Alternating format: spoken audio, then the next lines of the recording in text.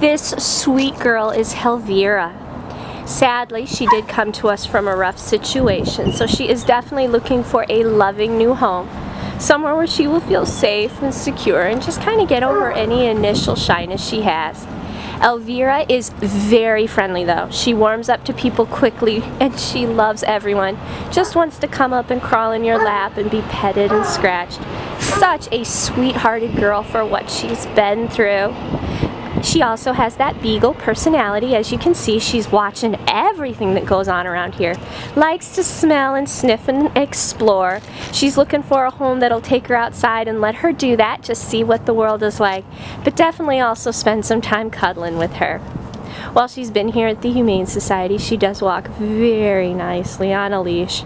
She could probably use some additional training in her new home, but she's very eager to please you. She is just a sweet, curious girl who is going to make someone a terrific new pet.